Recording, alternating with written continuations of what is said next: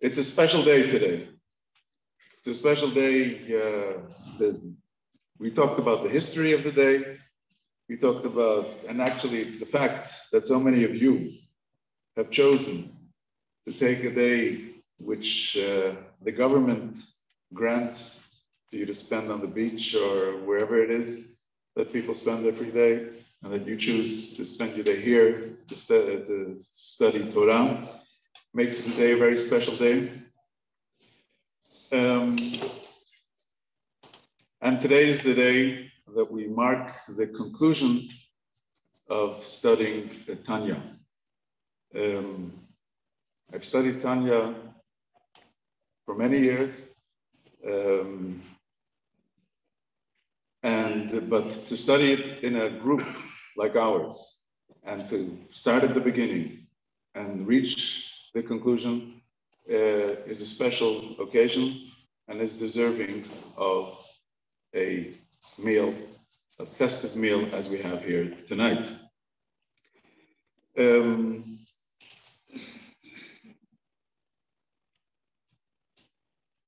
On the tables you have a menu sheet, but that's just a deception, because on the other side you have a text of the Tanya.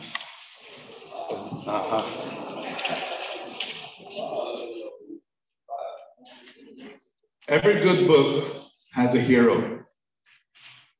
Most good books also has a villain. Tanya is a good book. So Tanya must have a hero. Tanya starts off by describing the three categories of people: the tzaddik, the righteous one; the rasha, the rebellious, wicked person; and finally the benoni, in between. The hero of the Tanya is undoubtedly the benoni, the in-between person, the intermediate guy, or should we say, the normal kind of person. Now they tell the story of a Jewish man, an elderly Jewish man who got caught up in a car accident, and he's lying on the street and there's blood gushing and everything's going on, and the ambulance is called. The paramedics are there, and somebody finally taps him on his shoulder and says, "Sir, how are you doing? Are you okay?" "I make a living. I'm okay." Just regular. Is that a regular person who just goes through life? What is the benoni? Who's the villain of the Tanya? Let me tell you, it's not the rasha. The rasha hardly features in the entire book, maybe 2 or 3 chapters where Tanya discusses the rasha. I would say that the villain of Tanya is the nefesh habahamit, the animal soul. Not evil, not bad, just the egotistic, self-centered, animalistic consciousness. Each of us possesses both. We have a godly and an animal soul. The selfless, altruistic consciousness, whose only desire is to serve God and be good. Who's calling? Is that the godly soul or the animal soul? That's the godly soul. But we also have an animal soul, which we just mentioned. And the tzaddik neutralizes his animal soul, so he can serve God uninterrupted. The rasha succumbs to his animalistic self more or less often, depending on his particular level. The benoni is constantly wrestling with and overcoming his desires and inclinations. Every day brings a new struggle and a defeat for the animal soul. Like the mountain climber that can't afford to rest even 1 hour, constantly, always, either moving upward or moving downward, but there's no just standing still. And with the benoni, the mountaintop keeps on moving higher and higher. the higher he reaches, the further he can see. And he's constantly, never gives up, keeps on subduing his animal soul, the animal in him, and being victorious every day again. That's the hero of the Tanya. In the last chapter of Tanya, the author, the Alter Rebbe, focuses on the image of a soul. As the prophet tells us, the soul of man is a candle of God or a lamp of God. Ner Hashem nishmat Adam. And the Zohar points to three different elements that comprise a lamp. There's the flame, there's the wick, and there's the oil. The flame in the relation of the soul, the flame is the Shekhinah, the divine presence, which rests upon the individual, the person. The wick is the body and the vitalizing animal soul who keeps the body alive and keeps the body moving, animates the body. The oil is the mitzvot and the good deeds that a person performs in the duration of his life. The oil and the wick both provide the mass necessary to be transformed into the energetic fire. The fire wants to burn. The fire cannot burn if it doesn't have a wick which is flammable. The wick will disappear in a second if it's not continuously fed with the oil, with the brandstof. Yeah. The Tanya quotes Moshe, and so we read in the last words. I'm going to read the last words of the Tanya.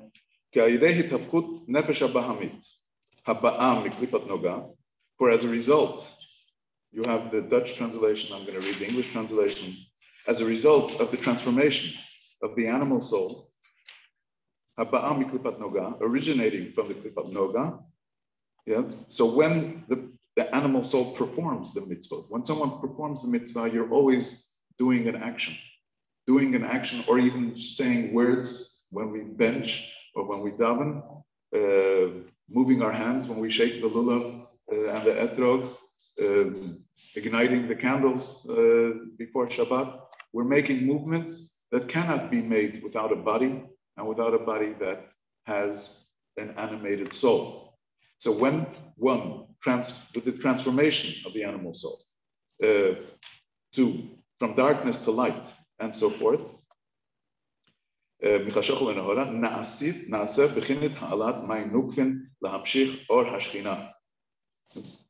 this brings forth the so-called ascent of the feminine water, which means a spiritual awakening on the initiative of the recipient, which in turn causes an arousal above, which results in lahamshich or hashchina, to draw the light of the Shekhinah. He, b'chinat gilui or ensof baruch hu, that is the category of the revealed light of the blessed Ein Sof, al nafsho ha'elokit shebemochin sheberosho, over one's divine soul, principally dwelling in the brain of his head. Thereby will also bazeh yuvan heter. Yeah. So what Tanya is pointing at, what's the working of the lamp? How does the lamp work? When you have oil and you have a wick, which are, like I said, it's mass. It's not something. There is no energy bursting out from neither from the wick or from the oil. But when you have the combination and the flame can feed itself on the oil, what's actually happening is the oil is being transformed and becomes part of the energy. You have an unbelievable transformation from something inanimate, something mass and dead, into something living and invigorating. And that's in the same way, when a living soul performs mitzvot here on this planet, you're creating that transformation, you're causing that transformation of physical materialism becoming something spiritual and energetic and igniting. And Tanya concludes, yuban heitev, ma shekatuv, ki Hashem Elokecha esh ochla hu. Thereby will also be clearly understood the text, for the Lord thy God is a consuming fire. Tanya is quoting Moshe Rabbeinu. This is in Parshat Va'etchanan, if I'm not mistaken. Definitely in the book of Devarim. In his final parting words, Moshe Rabbeinu says to the Jewish people, you should adhere to the mitzvot, you should study Torah, remain loyal to the Torah, ki Hashem Elokecha esh ochla, for the Hashem is a consuming fire. Is he trying to frighten them? Is he trying to intimidate them? What does he mean with this? Ki Hashem Elokecha esh ochla, for Hashem, your God, is a consuming fire. What Tanya tells us is based on this understanding. Just as a fire can only catch on an object when that object is being consumed by it, so too, regarding the light of the Shekhinah, in order for God to become your God, illuminating the Jew's soul, to have the Shekhinah rest upon your head, there must be a consumption by the fire. The fire has to be fed. You have to give it something. Burning and annihilating the wick of the vivifying soul, so that the soul of the klippah can be transformed into the fire of holiness. Moshe uses this image of a fire. Moshe was very familiar with this image of a fire. Remember the first meeting that Hashem had with Moshe? Yeah? Vayera malach Hashem elav belavat esh mitoch hasneh vayar v'nei hasneh boer ba'esh v'hasneh einenu uchal.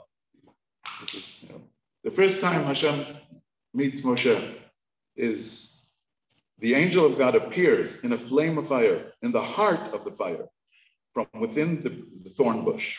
And behold, the thorn bush was burning with fire, but the thorn bush was not consumed.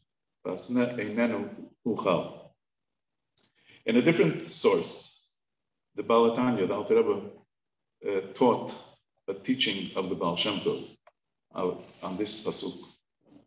And he pointed out, and I think this connects very closely with this last point in Tanya, as actually the very last words of Tanya are, as will be explained somewhere else.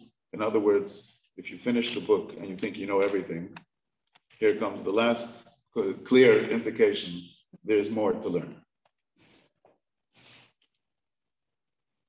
So the point being made of the person, the transformation that takes place in the person's own life, and that serving as fuel for the godly fire. We have a problem with the Beinoni, because the Beinoni doesn't get transformed. The tzaddik gets transformed. The tzaddik makes a total transformation. He's okay. But the Beinoni doesn't get transformed. But there's a fire that burns. The fire is a consuming fire, yet the bush will not be consumed. It doesn't say that the fire wasn't a consuming fire, but the thorn bush didn't get consumed. There's a fruit-giving tree, and there's a sneh. The fruit-giving tree is obviously qualitatively more valuable. The sneh, the thorn bush, is a simple thorn bush. It's also a living, I better be careful before I get the environmentalists over me. It's very valuable, no question about it, but it's not as a good producing apple tree. In the sneh, there's in the heart of the sneh, belavat esh, there's the heart of the fire. There's a burning fire in that sneh. And that sneh, that thorn bush, is never going to be satisfied. The tzaddik himself, once he's experienced his high, he's okay. He's had it. He's had it. He's where he wants to be. He's in heaven. He's in heaven on earth. And so his thirst and his desire for godliness can be quenched. The Benoni's thirst for godliness will never be quenched. It will never be enough. There's always more to give, and there's always more to grow. The flame must consume, otherwise it will be extinguished. But the bush doesn't want to vanish. The blazing fire is never quieted, rather constantly experiencing an intense yearning to serve Hashem with happiness. Nishlam chelek rishon b'ezrat Hashem yisparach. But we don't conclude a book without starting a new one.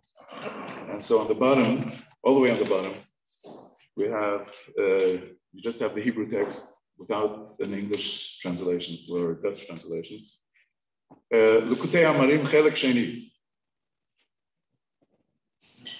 It's selected sayings, part 2. Hanikra b'shem Chinuch Katan, also known as a little bit of education. Mulukat m'pi Svarim m'pi Sofrim, Kidoshei Elyon Nishmatam Ne'edim. The author, in his humbleness, says he just collected sayings from books and authors. Miyusad, it's all based, as the first part of Tanya was based on the pasuk Ki karov elecha davar ma'od, that the thing is near to you and within reach, with speaking, feeling, and doing. The second part of Tanya is based on Parsha Rishona Shel Kriyat Shema, expounding on the first paragraph of Kriyat Shema, Shema Yisrael, Hashem Elokeinu, Hashem Echad, specifically on the oneness of Hashem. They say that when Tanya was first published, and I can display here, this is not a first edition,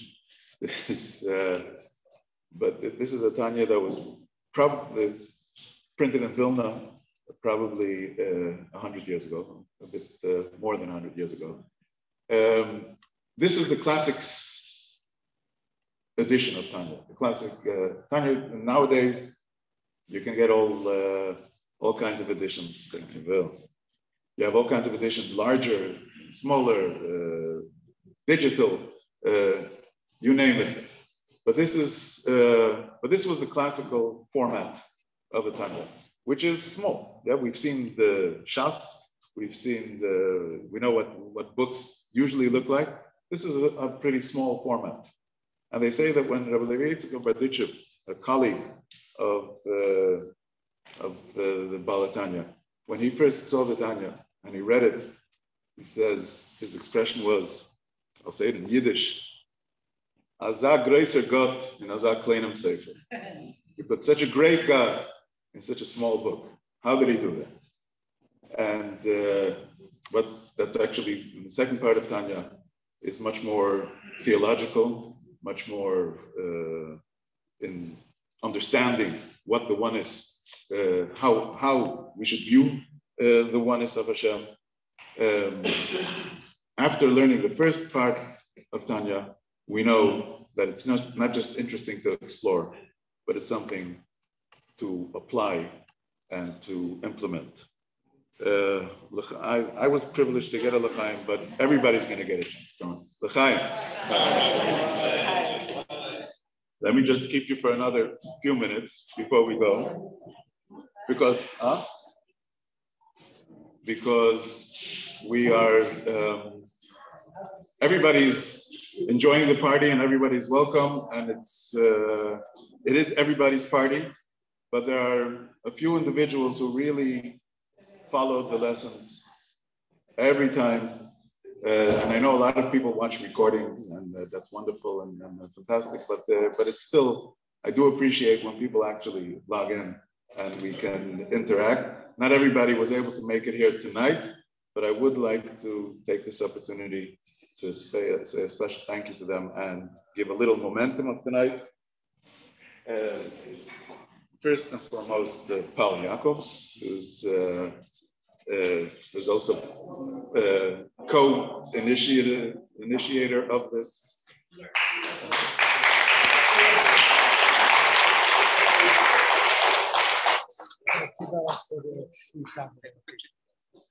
Oh. Okay.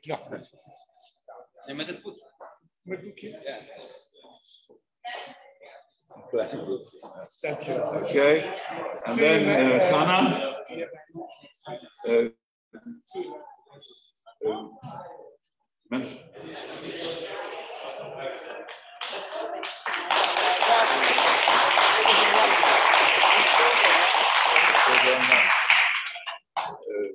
Eli. Heel hartelijk dank. En meneer Van der Heijden.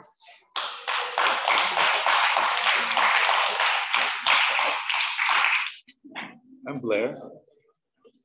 Blair.